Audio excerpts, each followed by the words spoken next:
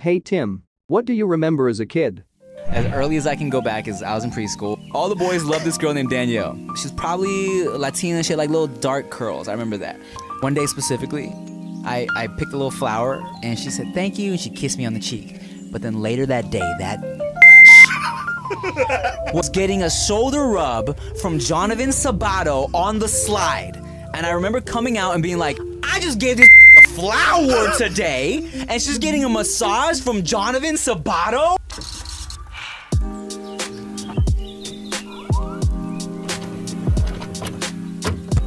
Tim Chantarangsu was born March 6, 1986, in Billings, Montana. His family didn't stay there for long though.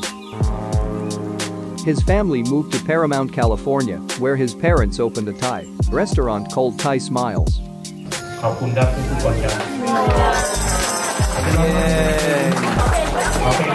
As a child, there were glimpses that he belonged in the entertainment industry.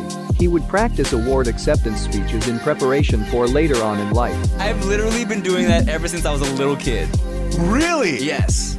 Like, hold on, you have to give one right now. I need to hear this. Literally, this is literally my opening line. I've been practicing this speech since I was a little kid. That is the opener. You're stupid. Tim attended Paramount High School where drama class became arguably the most important influence on his life. This was where he met Mr. Carlin, a teacher and more importantly a mentor. He pushed him out of his comfort zone to help him discover his love for making people laugh. When I first went to Paramount, I didn't know anybody. So I wrote this whole thing in drama class about like, I don't know if I'm actually this outgoing person, blah, blah, blah. I thought I was funny, but now I can't even make jokes in class. Mr. Carlin, our drama teacher, who we all speak highly of from Paramount High, was like, you're gonna host Putting on the Hits, the Paramount High talent show. Now we're gonna put you up there on that stage. And that was the first time I was like forced to like improv and make some jokes on stage. I always credit Carlin with kind of helping push me out of my comfort zone. Mr. Carlin even got him out of trouble once with another teacher. So I got caught selling the candy one day in Mr. Wolf's class, right? He was like, really, Tim, you're gonna sell candy? What are you selling that candy for? What club is that for? And I was like, drama class? He was like, I'm sure Mr. Carlin would love to hear that you're selling candy in the middle of my class. Give me your bag. I'm like, shit. So I gave him my bag of candy and took it right after third period. Remember, there was a break. I ran to Carlin's class. I said, Carlin, Mr. Wolf took my candy. I told him I was selling it for drama. He was like, all right. Go to Carlin's class, either 5th or 6th period. I get there. I'm like, Carlin, do you have my candy? Because I knew Mr. Wolf gave my candy to Carlin. Carlin hands me a bag of money. And he's like, the kids have kept trying to buy your candy, so I sold it for you. Like, Mo, Carlin, you are a real one, bro. Drama class, he also formed a tight-knit friend group with Pedro Flores aka PD Flow, Eric Ochoa aka Super Ego, and Rick Carter aka Ricky Shucks. These would be people that became integral to his endeavors in entertainment, appearing in his YouTube sketches, rap videos, and podcasts. While studying at California State University, he decided to drop out to pursue his YouTube career. He struggled a lot while trying to establish himself in the industry and worked odd jobs to make ends meet. The job he talks about most was his time at California Pizza Kitchen as a server. A lot of the stories that he recounts ended with him getting in trouble. I almost got fired from California Pizza Kitchen for sexual harassment. So there was one girl I was really cool with. Everyone was like single, everyone was like flirty, everyone was being stupid, right?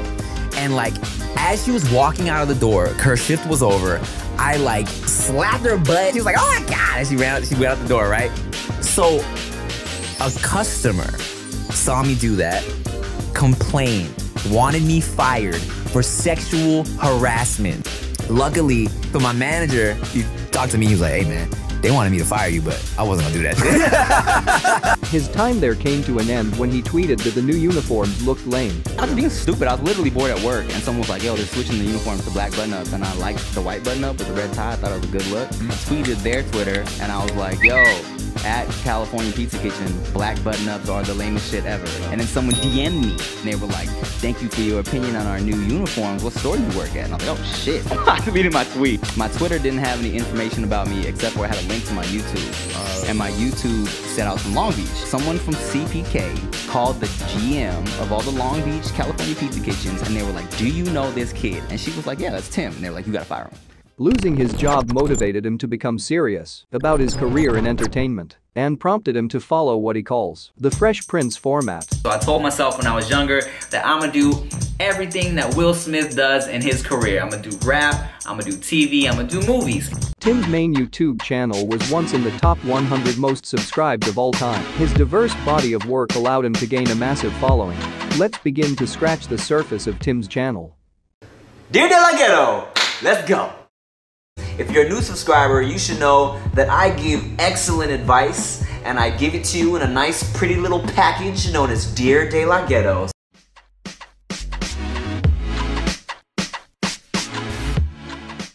Weekly 16s. I copied this beginning part from a YouTube comment I read, alright? Ready? Nissan Honda Chevy, Nissan Honda Chevy, Nissan Honda Chevy, and my pocket's kinda empty. I'm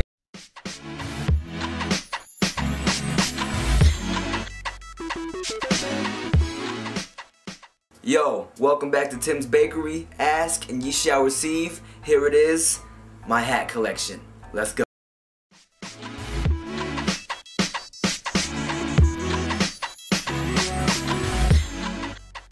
Powerhouse, how we were just a bunch of kids. Powerhouse, how we took a cosmic hit.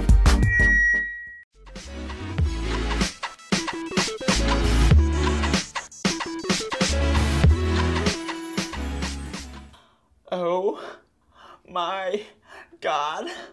Babe, our lives are gonna change forever.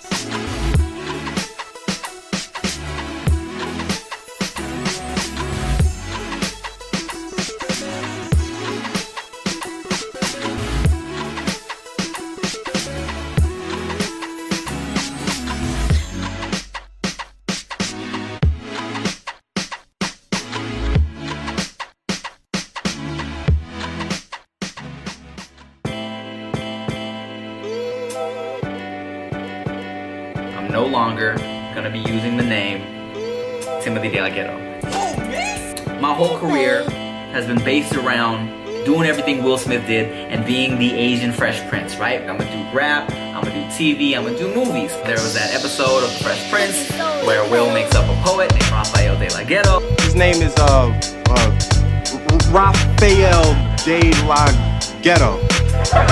And then the Rona got me thinking. I started thinking about my legacy and I had this epiphany, like if I really want to get to the level that I'm trying to get, then it's not going to be a matter of them being able to pronounce my last name or not. Like, they will have to learn my name. You know what I'm saying? They will have no choice but to learn my name and how to say my name. I'm Chantarangsu.